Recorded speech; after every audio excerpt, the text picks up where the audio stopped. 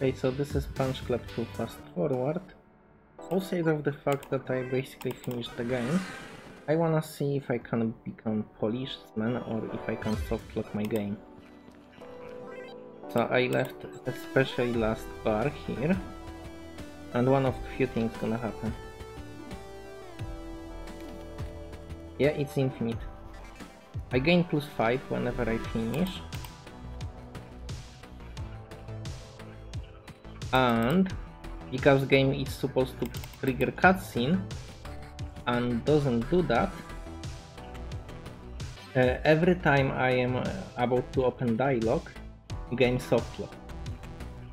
To do that, you need to never go to police when you are offered to study the law at the police, and instead just became full-fledged sensei, full-fledged master in sensei.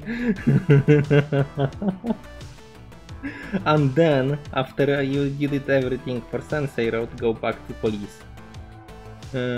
I probably should fucking send saves to Lazy Beer Games. I'm not sure if they will be too keen to fix this guard bug.